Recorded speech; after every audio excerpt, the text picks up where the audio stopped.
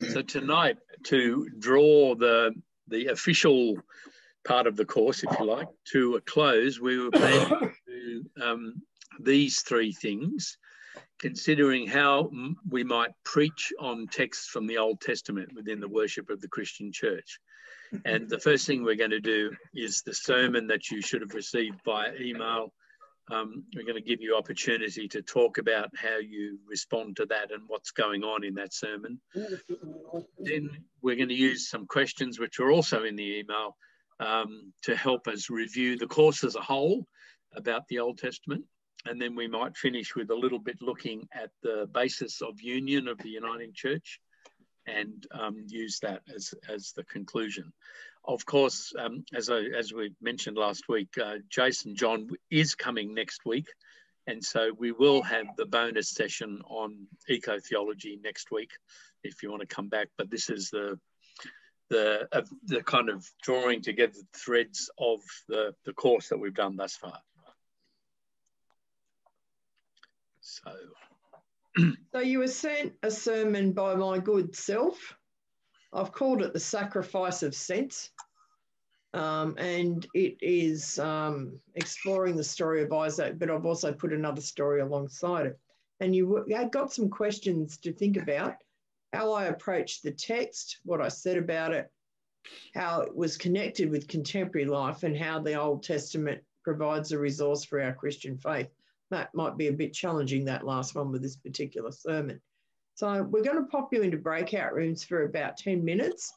And your task is to share with each other those particular questions or those points about the sermon. Dorothea, you've just come in and mucked up my breakout rooms.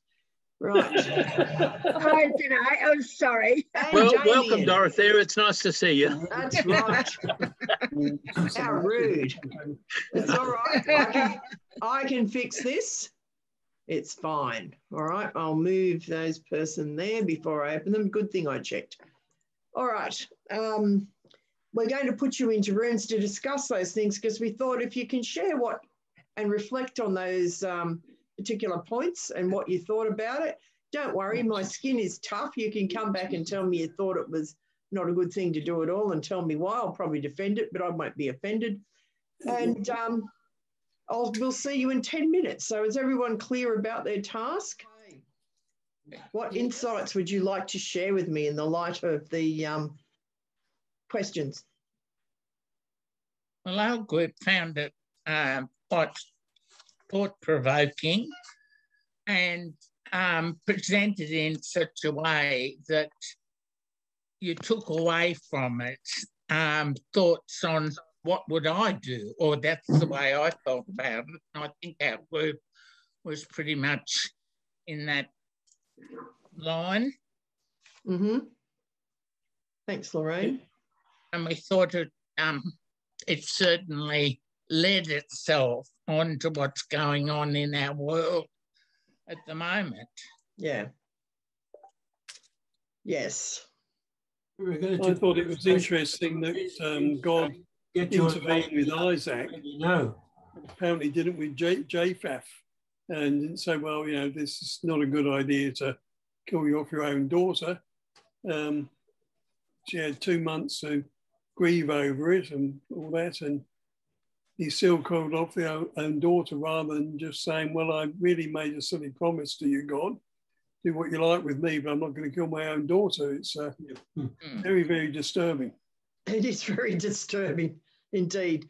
Derek, we missed what you said because you were talking at the same time as David. Sorry. I said it was a very good illustration of Jesus saying, get your yes, yea be yea, and your nay be nay. You know, you can, for him to make that sort of promise, it wasn't even to God, really. It was just something he wanted to do, and he was stuck with it. To preserve his own honour. He felt he was stuck with it. Yes, that's right. Well, in the ancient world, you were stuck with it. If you made an oath like that, you were bound to keep it. And that's the way the ancient world operated. Right. Peter. I thought you reacted to it from your own postmodern sort of feminist point of view. And You surprised me, Peter. But I think that's probably pretty legitimate, you know, like to say, what's going on here, you know? And I think you sort of was pretty clear that you're looking at it from, you were acknowledging that they would have seen it in a different way, you know? Oh, yes, they would have. Yeah. Yeah, that's right. But if you're going to make something into the contemporary world, then you're going to make certain statements about it that might be different from just explaining it. Yes. The sermon that you've read is, that's its second sort of form. I did it quite some years ago now. It probably would have been at least 7 or 8 years ago now in Kempsey. And it was longer and it was more about explaining things. So it still had that postmodern feminist thing in it. That one was sharper and shorter. And I'd removed the son of Samuel, Jonathan, out of it, because Jonathan is the third child that's saved, but he's saved by the people who plead his case. And God spares him. But if you make an oath or you break certain sacred things, it doesn't matter who you are, the wrath of God will come on you unless you follow certain processes, either as following the law, where the people can appeal, which they did with Jonathan. And with Jephthah, he's made an oath and he has to keep it. So, and what would happen if he didn't keep his oath? They'd probably both end up dead. Well, maybe you'd think that was a good thing. I don't know. But yeah. And his daughter doesn't run away. She knows the significance and the gravitas of making that sort of oath. So she comes back. Yeah. She doesn't just bolt for the hills with her maidens, which she could have done. And I think we can probably agree that God would have looked after her anyway. One would hope so, but God does have a habit of smiting innocent things dead in the Old Testament. And we just have to accept, Derek, that that's what happens. Yeah. Because the child of David and Bathsheba, who is born as a result of their illegitimate union, is smitten by God, and not in a good way. He dies. And David pleads for his life, and God says, "Nah, tough, you're being punished," and the child dies, and that's the punishment. So it's a very brutal world that we're dealing with. And don't forget, we're dealing with a world full of sacrificial cults, where animals are sacrificed on a regular and daily basis for different things. So this is, if you've read that God holds all life sacred in the Old Testament, you've read something where nobody has paid attention to what the Old Testament's actually saying. Right. Life is quite cheap, actually, in the Old Testament, and sacrifice of animals is a given, and making oaths and the punishment for breaking them or doing the wrong thing with them is generally swift and severe. And that's a different world that we're dealing with. And it was David that was punished, not the child. Well, David is punished by the death of the child, so I'm not quite sure what you're going to say to that one, Derek. I think the child's safe in God's hands. It's David that gets the lesson. No, come on, Derek. That's dodgy logic. I'm not sure the child will really reckon on its death as being a good thing. And we don't hear Bathsheba's point of view. Well, how does she feel about this? We only hear David's voice in this. So again, if I was going to do David and Bathsheba, which I am for Project Reconnect to horrify all our rural friends, that is the line I will be taking, because we don't hear Bathsheba's voice. It's all about David. Yeah, right. And that child dies. And don't say that's a good thing, Derek, because it's not a good thing. I didn't say it's a good thing. I'm just saying that I think we can safely leave the child to God's hands. Maybe we can, but it's not a nice story. No, it isn't. And David knew it, and Nathan knew it. Oh, that's right. What else might we might you want to say into this particular sermon?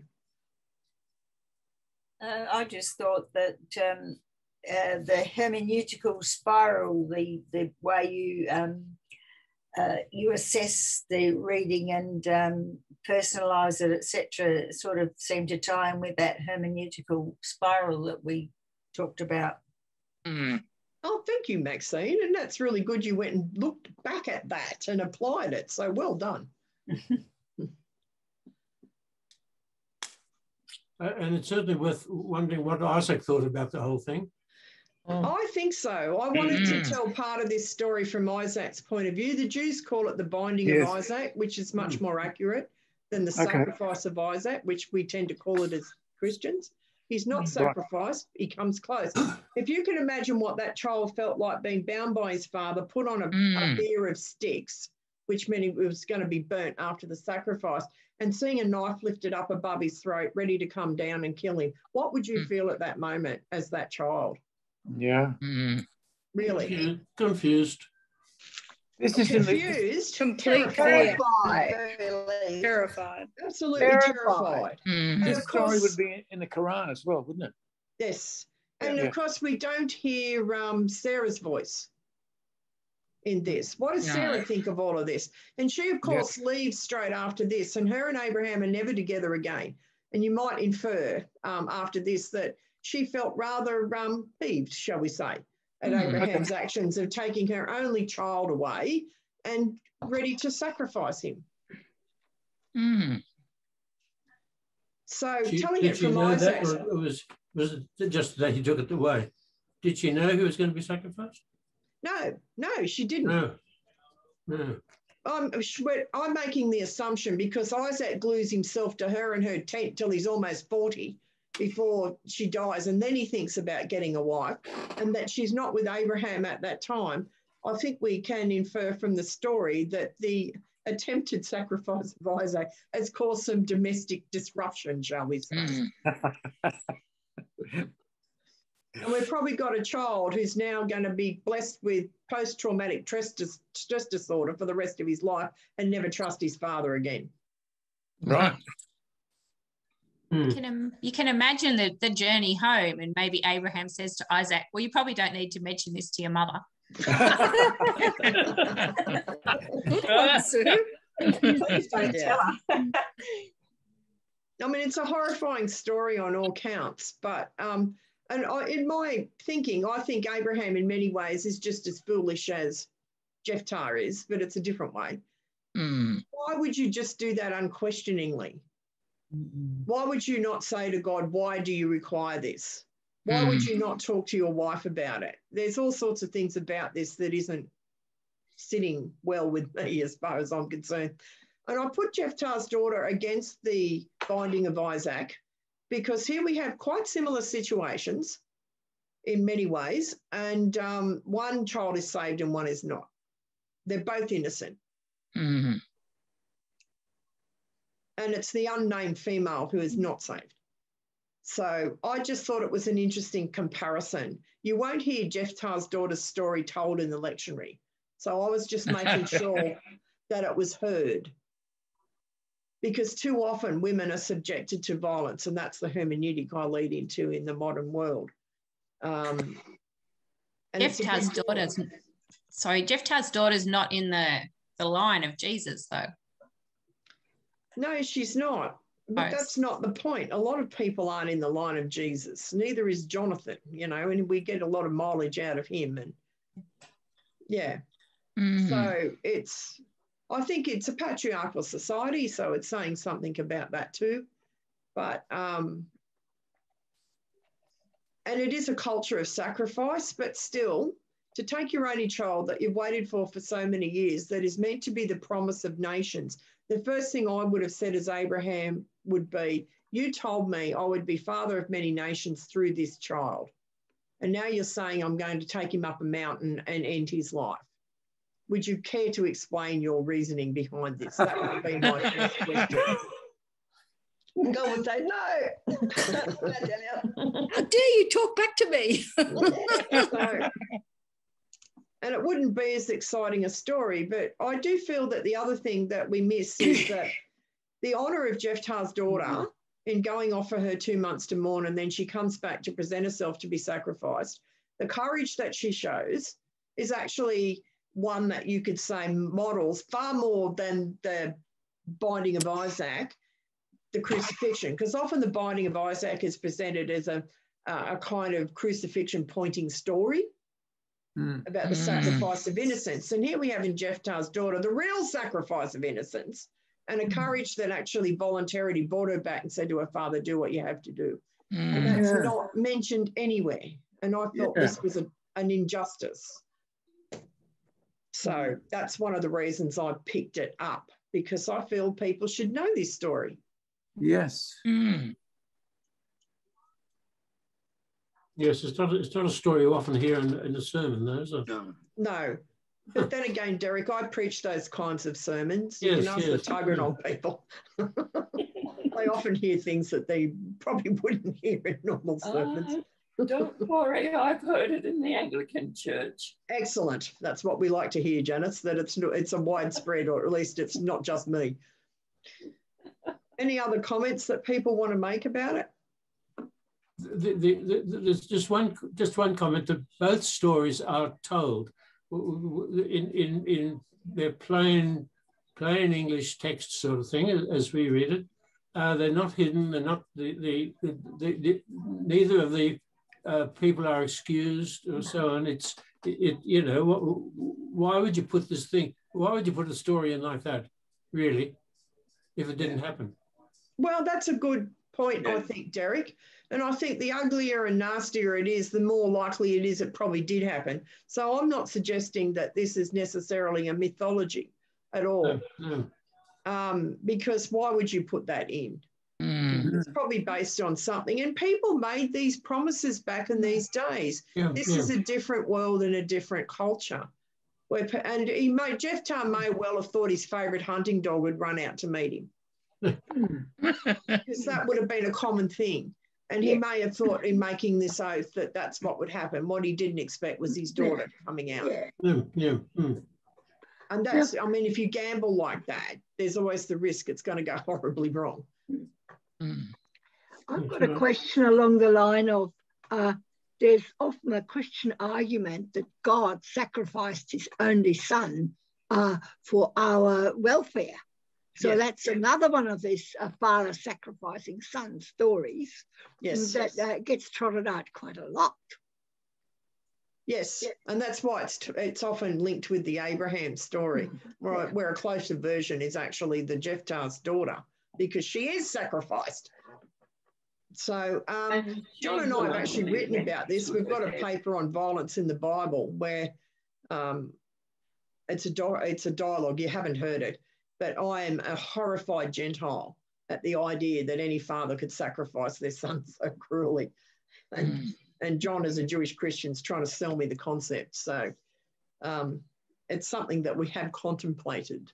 Can I ask, do you think, would Abraham have been able to reason that God raises the dead? Because he says that they will return, we will return. So do you think would he have had that kind of understanding or faith at that time?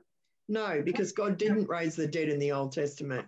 It happened a couple of times with prophets. Elijah and Elisha are both credited with that, but I think they're the only instances we hear of. It's not a common thing. Yeah.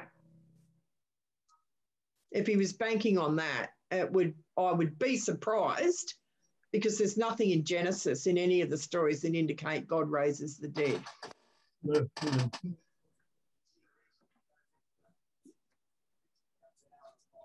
Any other comments or questions you want to make? Elizabeth, how old would Isaac have been? There's a bit of dispute around that. He's probably come of age, so maybe around 13. Okay, so he carried all the wood. Yeah, he carried the wood, that's right. And to find himself put on it. I don't know, the age makes quite sense, because Abraham's probably 110 by now, something like that. One would think that an adolescent male could wrestle his aged father to the ground, but apparently not. He gets bound and put on the bier, and there he is. Yeah. And the child is asking, where is the sacrifice? It's not like he's expecting it to be himself, because he asked where the animal is. But they're both deeply disturbing stories. Yes. Connected but slightly different reasons. And I don't mind preaching on stuff like that from time to time, because every now and again I get sick of hearing about women being killed by their intimate partners. you know, if at that time I'm upset about it and the binding of Isaac hoves into the lectionary, then that's it. I'm onto it. To talk about that, because we've got a plague of children committing suicide. We've got all these stories of abuse that have come out of our church institutions. We have more than one woman a week being killed by her intimate partner, sometimes in most horrific ways. And one has to ask, you know, when's that going to stop? So preaching into that space seemed to me a good thing to do. Yeah. I agree. Yeah. Well, okay then. If we have run out of comments, we'll move to the next section.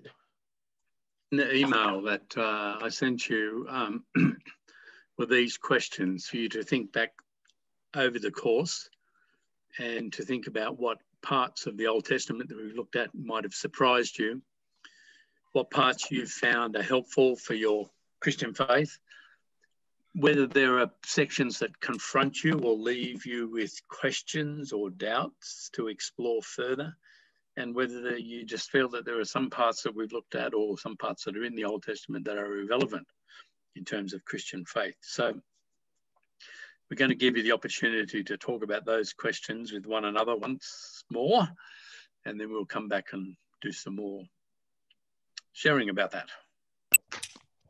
Okay, does everyone know what they're doing? Yep.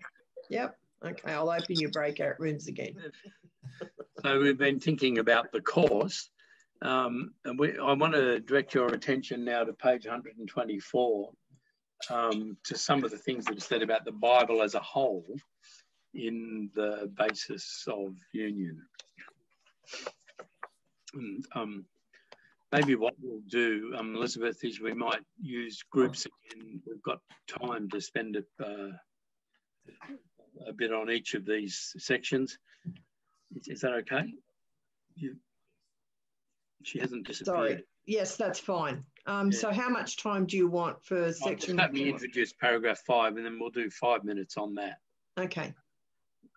So paragraph 5 talks about both Old and New Testaments. It describes them as unique, prophetic and apostolic testimony. It might be easy to kind of connect prophetic with the Old Testament and apostolic with the New Testament, but the basis doesn't actually divide it up like that. It says that we've received the books, and in those books we hear the word of God. It says that when we hear the word of God, our faith and obedience are nourished and regulated. And then when the church preaches Jesus Christ, its message is controlled by the biblical witnesses. So there's some interesting verbs that are used in that section of that paragraph, I think, that scripture nourishes, regulates, and controls. And each of those verbs have a different kind of connotation involved in them. And I think the other thing which I'll leave for you to tease around, talk around in your discussion, is the relationship between the Word of God and the Bible, because this paragraph says the Word of God, on whom salvation depends, is to be heard and known from Scripture when it is appropriated in the worshipping and witnessing life of the church. So what is that saying about the relationship between the Word of God and the Bible? And what role do human beings have in making that assessment of the Bible? So can we have a look at those 3 questions in our groups and perhaps just respond to those for a few minutes, please? Okay. Are we all clear what we're doing? No. Just the first 3 questions on that page. Okay. Did anyone look at question 3? Didn't get that far. It's asking. It might have come up with it though. Yeah, it's asking about the relationship between the Word of God and the Bible. And one of the things about the basis of union is it doesn't actually say the Bible is the Word of God. Yeah. And that, of course, was one of the points of contention around the time leading up to the formation of the Uniting Church. But it talks about. That's what we talked about in our group. We talked about the Word of God being Jesus Christ and the Bible being a book that points to Jesus and points to the Word of God, but not being the Word of God. That's our group talked about that. Agreed. Right. Yep. It's very dangerous to say the Bible is the word of God. Like the most glaring thing for me is the people who had investments in the slave trade in the 1800s in England used to say, slaves, obey your masters. There it is. God has spoken. God, slavery is ordained by God. Yeah. This is the word of God. This proves it. And That's people right. can do that. It's a really dangerous thing to do, to just literally say the Bible is the word of God. You can do anything with that. Yeah, you can. And people Yes. have. And people have, and people still do. Yeah. Yeah.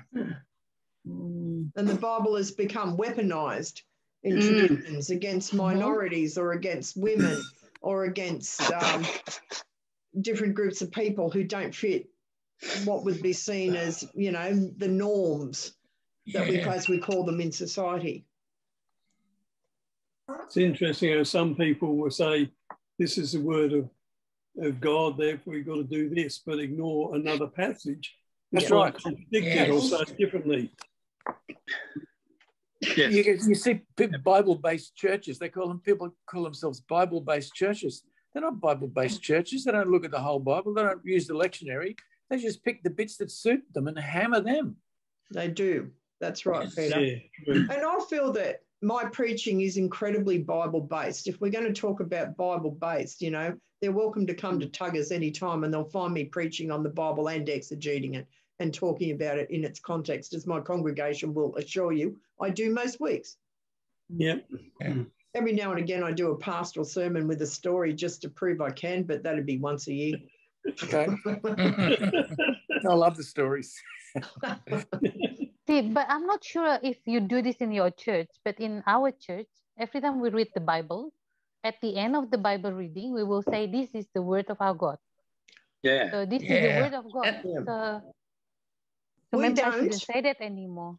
We say in our church, in this is the word of the Lord, in this, which is come from this part of the basis of union where it says that the word of God can be found in it. So in this, and some other churches say for the word of the Lord. So there's various ways you can express it without saying this is the word of God or this is the word of the Lord. Yeah. And the issue that Peter was talking about how we understand the Bible in the light of our own understanding of contemporary society and reality today, that's actually picked up in paragraph 11, which is one of my favourite parts of the basis of union, which you can find on page 124. The Uniting Church acknowledges that God has never left the church without faithful and scholarly interpreters of Scripture, or without those who've reflected deeply upon and acted trustingly in obedience to God's living word. So it's not just a matter of scholarly interpretation, but it's about personal reflection and personal action in response to, in obedience to the word. And then it goes on to talk about contemporary modes of knowledge and inquiry, contemporary thought, and contemporary societies, and says that we engage with all of these as we read the Bible. And in that sentence about giving thanks for the knowledge of God's ways of humanity which are open to an informed faith, it actually identifies the kind of things that we've been doing in this course in terms of literary, historical and scientific inquiry, because we've certainly looked at different parts of the Bible as different literary genres, different literary styles. And we've thought about historical questions, and we have a particular understanding of history and how history is reported and how history is assessed. And there's also stuff to think about in terms of science, and we've had developments in scientific understanding over the last number of centuries. I suppose the classic example of that is that thinking scientifically, we look at Genesis 1 and we give a literary interpretation. We say this is a story that is told. This isn't a scientific explanation about what is happening. And we treat it as literature in which day doesn't mean 24 hours, but day is like an epoch or an era or a period of time. So we bring our own understandings of the world today into contact with the Bible. And similarly, we live with the worldwide fellowship of churches and engage with contemporary thinking, and we are in societies that help us to understand our own nature and mission. So this paragraph really encourages us to do what Elizabeth and I hope we have been doing in this course, which is to thank God for the continuing witness and service of evangelist, scholar, prophet, and martyr, and pray that we as the church may be ready when occasion demands to confess the Lord in fresh words and deeds. And as we've seen, it's not just a matter of opening the page, reading it and saying, well, there you go, but actually of engaging with it, thinking about it, exploring it, interpreting it. And that creates the fresh words and deeds that we generate every time we preach. We are doing something fresh in terms of interacting with that text and bringing it to the people that we're preaching to. So maybe we should look at question 3 in this section. What sort of fresh words and deeds now seem necessary to you? What place do the church's traditional creeds and catechisms now play? How do they relate to social action in contemporary society? Going from the Bible to other parts of our faith. Does anyone have any thoughts on that? I think the creeds and traditions remind us of, that we are a community and that we need to reinforce those creeds every so often to remind us that, we're not just one person, we're part of a group. It's a we, not a me. Yeah. Yeah. And back in paragraph 5, I think it makes it quite clear that interpreting and understanding the Bible isn't just an individual thing. It's actually a community.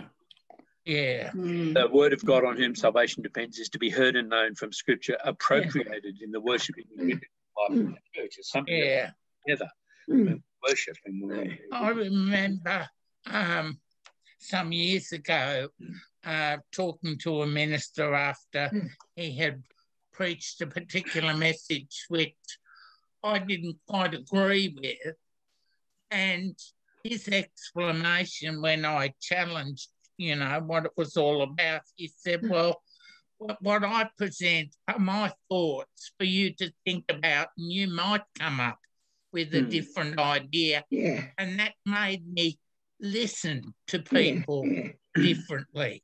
Right. And I think something very simple like I did today, I had my gardener come to help me out, and we often sit down and chat. And he was asking me, what are you doing on Sunday? So I told him about the story of Samuel that I'm going to be preaching on. And then I explained the story of Samuel to him, and we had a conversation about it. And he sort of said, oh, nobody's ever talked to me like that. It's just in ordinary conversation, you weave things in. I didn't try and convert him or do anything. I just told him what I was doing. And he gained from that. I was talking to a friend a couple of weeks ago, and we're talking about some spiritual thing that he was going through, and I said, there's a book about that. There's a book about that. There's a book.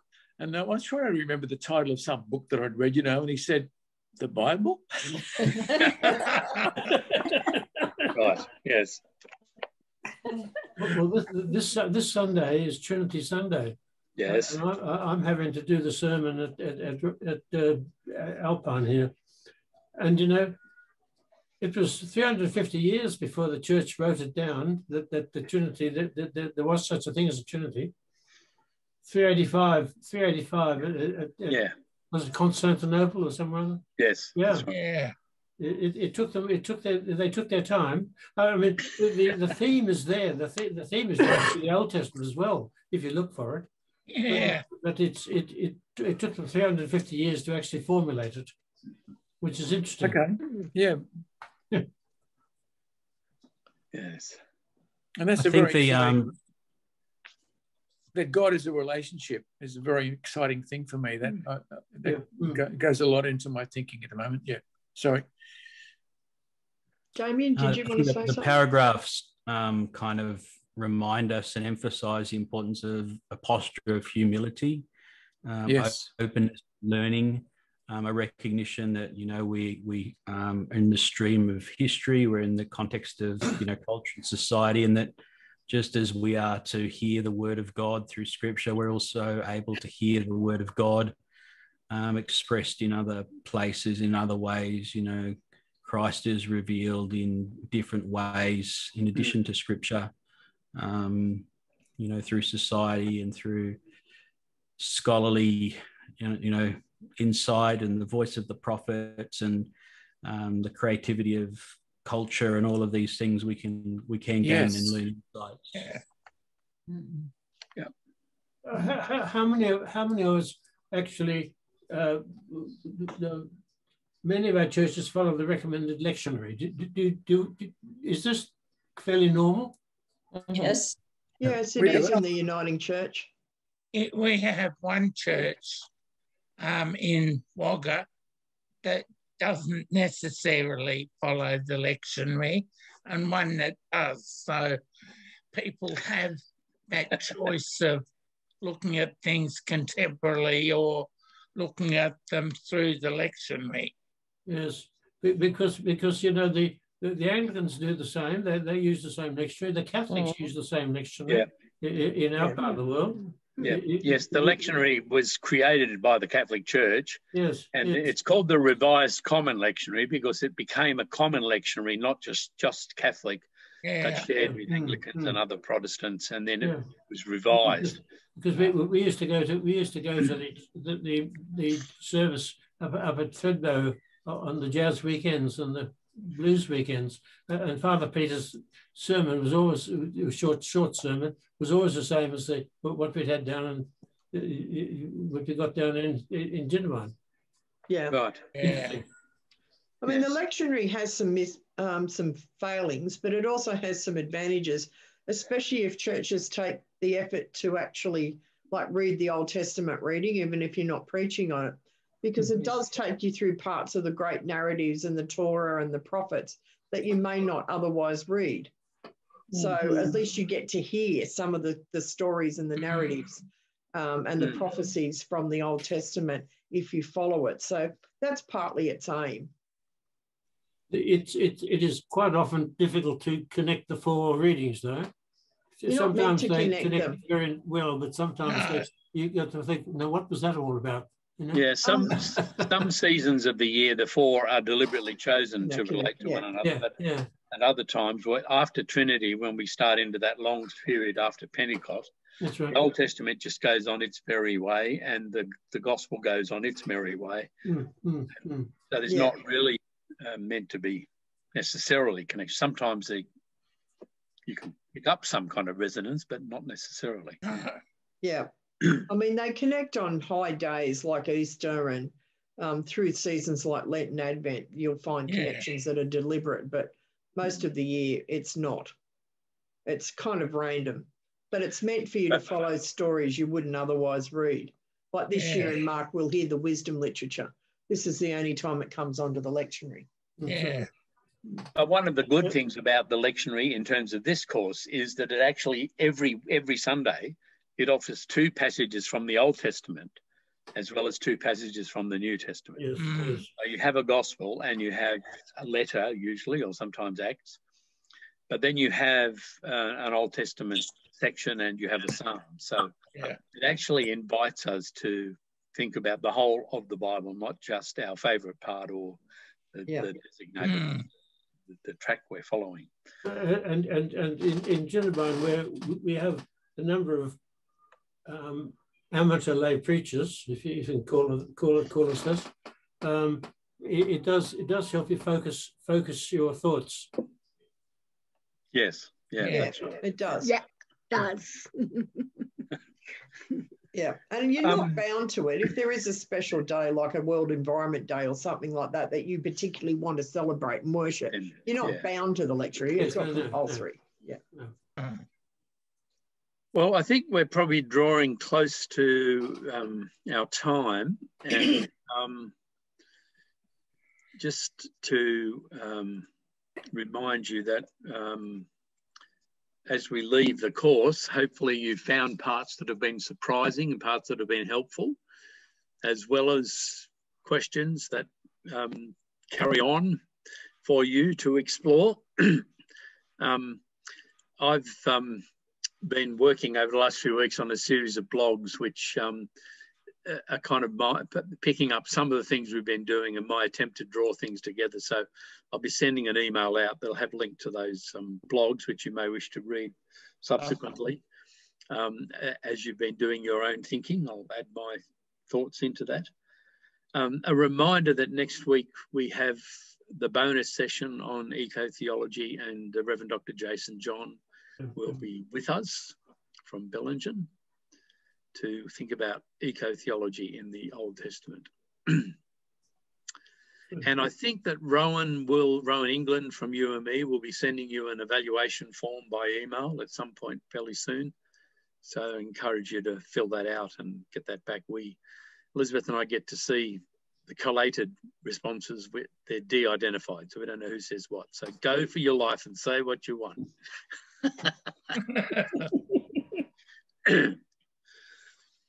And for those of you that are still waiting on work from the New Testament, I'll have some time on Thursdays, hopefully, to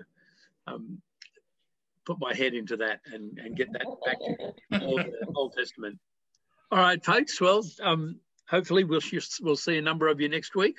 Yes, absolutely. Yes, definitely. Okay. Thank you, everyone. Okay, thank you. Thank you. Bye, everyone. Thank you. Bye. Bye. Good luck, Bye. everyone. Good week.